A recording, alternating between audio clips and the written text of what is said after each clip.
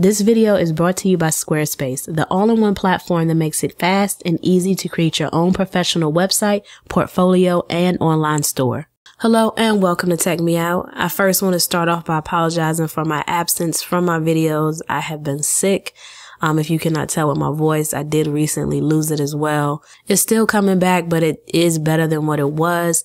So I wanted to go ahead and make a video to show all of you a few tweaks that I am currently enjoying. So when I get better and my voice returns, I will be releasing more videos. But in the meantime, please continue to bear with me, show your continuous support, as I greatly appreciate all of it.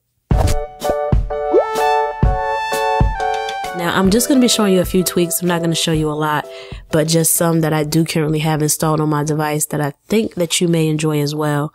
So first up, we have Stride. Now, what Stride is it allows you to draw your passcode. Instead of typing it in, you can draw it. So I'm going to slide to unlock down here and draw my passcode, which is a check mark.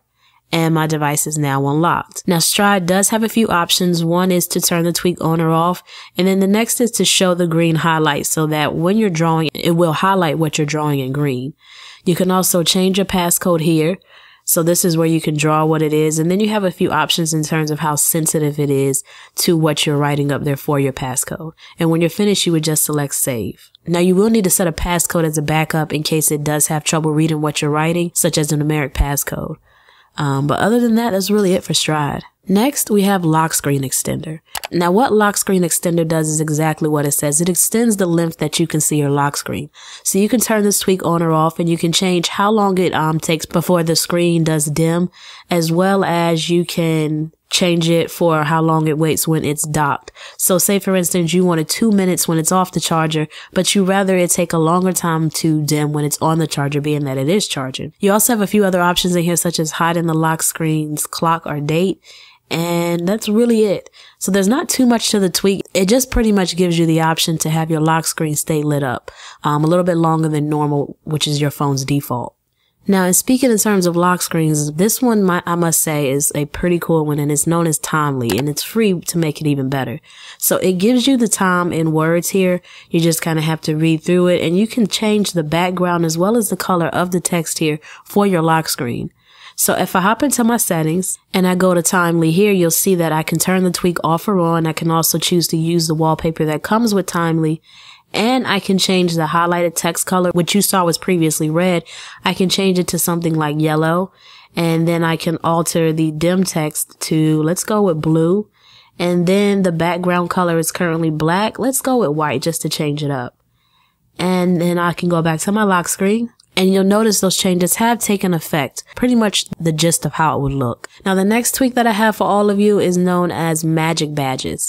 So this particular tweak, you'll notice that my badges here look a little bit different. As you can see, they're a little bit bigger. They're also in the bottom right corner instead of the top right corner. So if I hop into my settings into Magic Badges, you'll see that we can adjust a few things from within here. So for one, you can just easily move where you want the badge to be. So I can select to have it over here instead. You can also change the size by pinching it. So hopefully you can see that getting bigger and smaller as I pinch the screen. You can also change the option to outline the badge or not, as well as if you want it to be the original badge, the badge that matches the icon that it's on, or if you want to customize the color of it altogether. And then when you have it the way you like, you can just select save and it'll save your changes, respring, and it's done. So that's really it for Magic Badges, but it does alter the look of your home screen ever so slightly because it changes the look of your badges that appear. Now, for my last tweak I have for all of you, it is called Slide Up to Unlock.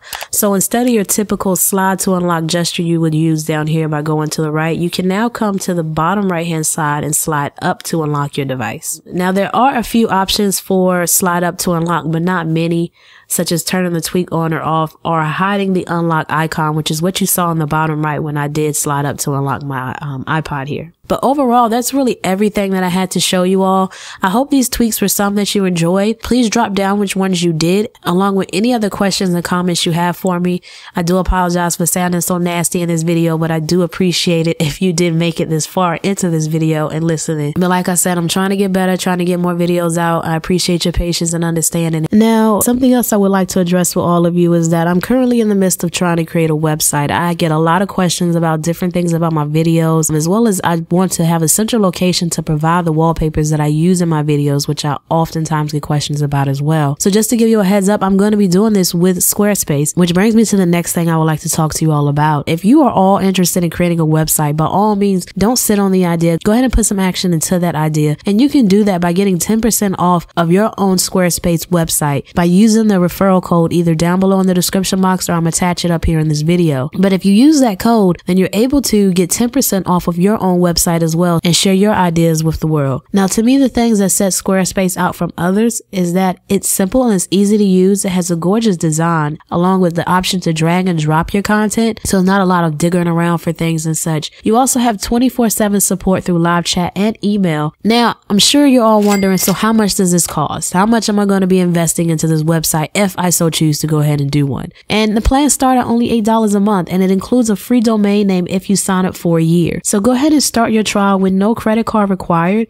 and start building your website today, as I thank Squarespace for their support, and hopefully you will be as well, because hopefully you're heading over there now to go ahead and check out that website. Let me know what you think about it. Drop it down below. And as always, thanks for taking the time out to let me tech you out.